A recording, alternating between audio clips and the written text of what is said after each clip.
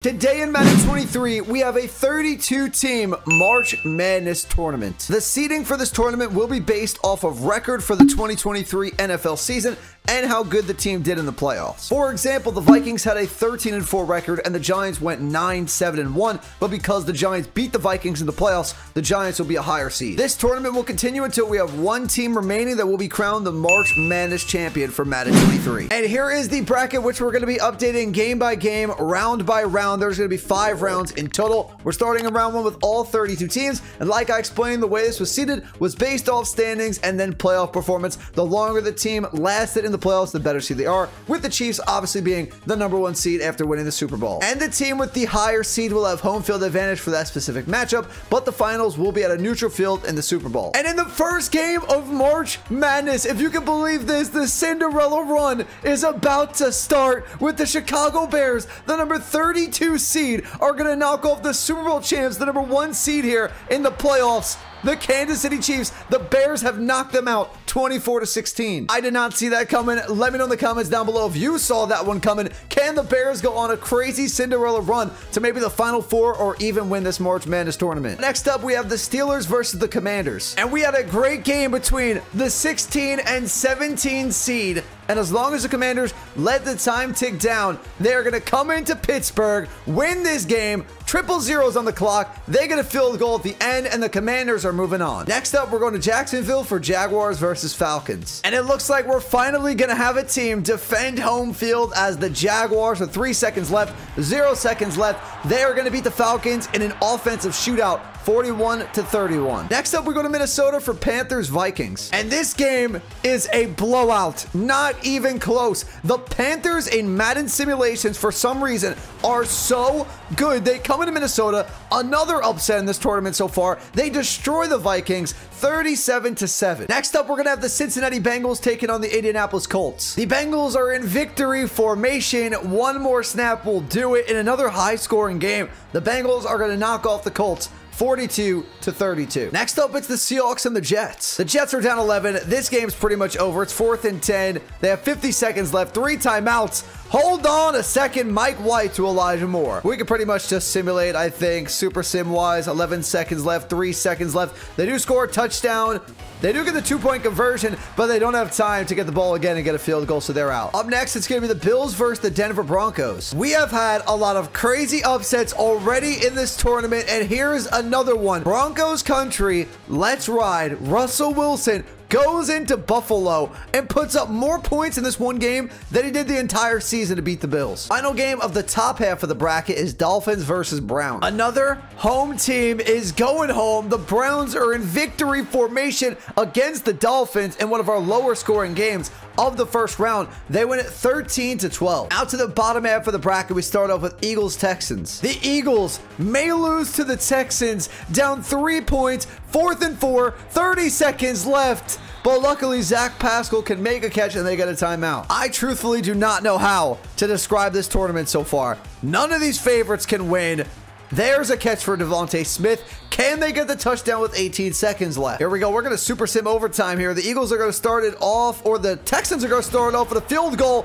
And who won this game? The Texans won it. Madden was saying the Eagles were driving down the field, but it was actually the Texans, and the Eagles could not answer, and the Texans are moving on. You can't make this up. Another favorite goes down, and now we have Lions-Packers in a very entertaining NFC North matchup here in this tournament. It's 34-31 Packers. Rodgers on 3rd and 10 is going to throw. A first down ends it. How about a touchdown? Allen Lazard, and this one could be over. Let's just confirm by skipping to the end, and the Packers win it 41-31. Next, it'll be the Giants hosting the Raiders. The Giants have dominated the Raiders. This game was not close at any point. Daniel Jones, the Giants, Brian Daboll, Saquon Barkley, they'll be going to round number 2. They beat the Vegas Raiders 31-10. Next up is going to be Ravens Saints. Back-to-back super not competitive games. The Saints didn't get blown out like the Raiders did, but the Ravens still wind up winning this game by 13 points. Maybe the Ravens will pay Lamar Jackson if they win this March Madness tournament. Next up is 49ers Cardinals. The 1 and the 2 seed are out, so the 49ers are the top seed remaining. And once again, a top seed in the NFL in this tournament has a chance to get knocked out on 4th and 10, 50 seconds left. Brock Purdy off his back foot, tipped, and actually caught by George Kittle. That is unbelievable. I thought their season was over right there, but they actually still have a chance. Not much of one, though. Only 18 seconds left. Again off the back foot, and there's the interception ended. And it looks like it's going to go for 6. Insult to injury right there for the 49ers, and another top seed is going home. This is crazy. We have 3 games remaining in the first round, and next it's going to be Tom Brady versus former team. Tom Brady is a first down away from knocking out his former team 21-14. 1 first down will do it. A play action. Brady gonna throw. He has Cameron Brate. No more timeouts for New England, and Tampa's moving on. Next, we have the Cowboys versus the Rams, but the Rams are gonna be fully healthy. Fully healthy or not for the Rams, they cannot beat the Dallas Cowboys. There's a minute 37 seconds left with 1 timeout for the Rams. Not quite victory formation, but pretty much gonna seal the deal here. They're gonna give the ball to Zeke. If he picks up a first down, it's definitely over. There's a 7-yard run, but this one's probably over anyway. Let's see if Zeke picks up the first. Negative 2-yard rush. They can knee it out, actually. They can go victory formation, and Dallas is going to win 16-13. And our final game of round 1 is Chargers versus Titans. So with about 40 seconds left, we have a tie game, but the Titans are looking to take the lead here with a field goal. They're going to take all this time all the way down. They're going to kick the 3, see if it's in. It is in, and now Justin Herbert's going to have about 35 seconds or so to tie it or win it. So 4th and 10 from their own 22, but with no timeouts, even if they pick up this first down, I don't know if they have time to get a field goal. So Herbert's just going to throw it downfield. He has a man one-on-one. Oh, looking for Joshua Palmer. I don't think, even if that was caught, they would have had time to spike it and kick 3. The Titans are moving on. This round 2 is extremely interesting. So many favorites were knocked out. We have Bears, Commanders, Jaguars, Panthers, Bengals, Seahawks, Broncos, Browns, Texans, Packers, Giants, Ravens, Cardinals, Bucks, and Cowboys, Titans. And we are going to start round 2 off with Bears versus the Commanders. Well, the Bears had a good run, but their run ends here in Washington. 49-13. I still cannot believe they beat the Chiefs. Next, we're heading back to Jacksonville for Jaguars Panthers. A first down here for Jacksonville would end this game. Let's see if they play conservative for 3 to take a 4-point lead. They are going to let Trevor Lawrence throw. Trevor Lawrence has a man. It's Evan Ingram, and the Jags are going to barely beat Carolina 18-17. Next up is going to be Cincinnati versus Seattle. We had a lot of upsets in the first round, but so far in this second round, the favorites have owned it. The Bengals defeat Seattle 38-17. Another blowout win for one of these favorites in round 2. Next up, we head to Cleveland for Browns versus the Broncos. The Browns have dominated Broncos country. The Broncos are riding out of this tournament, but at least they won 1 game in an upset. But so far, these home teams in round 2 have been dominant. 38-3 Browns. Can Aaron Rodgers make a run in this March Madness tournament? He can't win another Lombardi, so this is the next best thing. But Aaron Rodgers could be going home in round 2. The Texans could be the Cinderella story of the tournament. They could be going to the Elite 8 if Aaron Rodgers cannot complete this pass, and it's broken up. It is victory formation for the Houston Texans again. Next up, it'll be the Giants versus the Ravens. Lamar Jackson and the Ravens have beat the Giants 27-20. Lamar Jackson is making a statement here for the Ravens. He wants to get paid. He's going to the Elite 8. Next up, we have Tom Brady and the Bucks versus the Cardinals. Tom Brady already has 7 Super Bowl trophies. Now he's trying to add a March Madness championship to his resume. It's 1st and goal from the 1. They give it to Rachaad White, and he's going to be tackled at the line of scrimmage. But right back up to the line of scrimmage now. 2nd and goal. They have 3 points in their back pocket. Cardinals are going to have to take timeouts. This time, Rachaad White, touchdown. And now Kyler Murray and the Cardinals are down to their final play here. It's 4th and 14, 42 seconds. They need a touchdown, but first they need the first down. Kyler Murray does have time to throw. He's actually going to run for it. Kyler!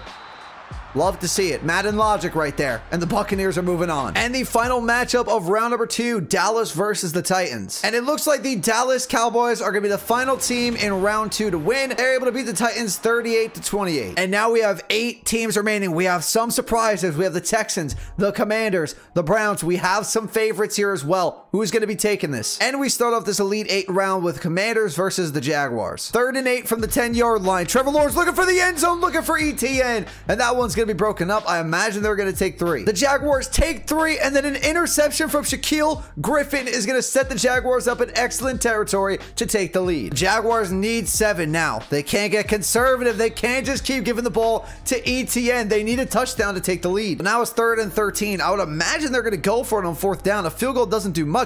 Why do they keep running it to ETN? Throw the ball. And I thought the Jags were going to kick through on 4th and 14, but they actually take the lead with a Christian Kirk touchdown. So now this thing comes down to Carson Wentz, who has 1st and 10 from the Jags 46. He's got to pick up any yardage he can. He cannot get sacked, but that's exactly what happens. So now it's 2nd and 14 from the 50-yard line. They just need a field goal to send this to overtime. A touchdown obviously would take the lead.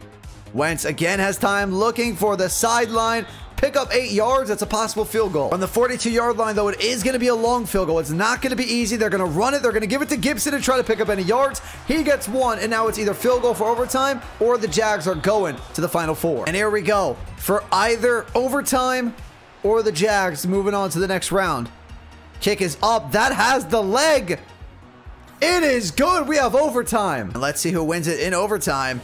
I have no idea. That Super Sim went way too quick, but I think the Commanders got it. The Commanders look way happier. Yeah, they win 33-27, and the Commanders are going to the Final 4. Next up is an AFC North matchup between the Bengals and the Browns. This game is 34-16. Bengals, I believe the Browns are just about to run out of time.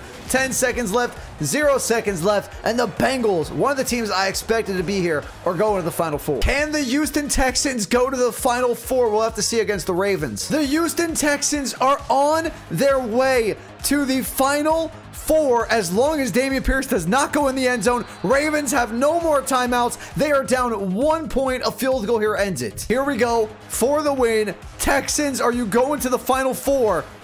Kick is up. It's got to be good, right? It is good. And let's just make sure nothing crazy happens. 1 second left. Are the Texans moving on? They are. And our final game of this round is Buccaneers versus the Cowboys. You can go ahead. We can skip to the end of this game. 1st and 10 for the Cowboys. 28-14. Triple zeros. And Tom Brady gets his revenge for that final playoff game. And our Final 4 is set. It's Commanders versus the Bengals and the Texans versus the Buccaneers. And since these are the Final 4 games, the Final 4 teams, we are going to Super Sim this one entirely live to see what happens. And right now, the Commanders have started off as hot as you can go because they are up 24-7 on the Cincinnati Bengals right now. 24-10. Bengals are starting to come back. Don't choke this if you're the Commanders. The Bengals have tied it. Commanders make it 31-24. And I think the Commanders have won this game 31-24 after they almost choked a 24-0 lead. They are going to the championship. The Commanders were the number 17 seed. The Texans are the number 31 seed. Where we have a 17 seed versus 31 seed championship of this March Madness bracket. Or are the Tampa Bay Buccaneers, who were one of the top seeds in this tournament, go on to the championship? The Bucs made the playoffs, so they were in the top half of the seeds. It looks like the Texans might be going home, but hold on, I spoke too soon. Davis Mills has to tie this game up with 37 seconds left. There is still time for Davis Mills and the Texans to tie this game and send it to overtime. Down 30-23, 20 seconds left, 2nd and 5, 2 timeouts left to the end zone. It's Mills looking for his receiver, and it's going to be broken up. Real quick, everyone, before we get back into the video, only about 4% of the people watching this video right now are actually subscribed. If you're enjoying the content you're seeing, make sure to subscribe to the channel, but let's get back into the video. Here we go. 4th and 3, 9 seconds left, 1 timeout. They would have time for 2 plays, but they have to pick up the 1st down first. And Davis Mills is going to be picked off. And this one might go for 6. This is a way for the Tampa Bay Buccaneers, though, to send themselves into the championship as Carlton Davis is going to pick that one off and take it back all the way to the house to end this game. And for the March Madness Championship, we have the Commanders, the 17th seed, versus the 14th seed Tampa Bay Buccaneers. And we will start this off by jumping on the field for Tom Brady and the Tampa Bay Buccaneers' first drive. We'll check out this first drive on defense for the Commanders, first drive on offense for the Buccaneers, then we're going into Super Sim mode. If you had these two teams somehow in your championship bracket, you are the best predictor of NFL games of all time. Both of these teams in the middle of the seeding, Tampa was 14, Commanders were 17. Not to say they're bad teams by any means. Buccaneers made the playoffs this year. Commanders had a chance to make the playoffs if their QBs played a little bit better. The Chiefs got knocked out in round 1. The Eagles got knocked out in round 1. The 49ers. So many upsets early on in this tournament. Just crazy how this tournament ended up. We have a 3rd and 9 for Tom Brady. Let's get back on track here from the 42-yard line of the Commanders. Not quite in field goal range. And Sweat is going to take down Tom Brady. But now let's super sim this thing.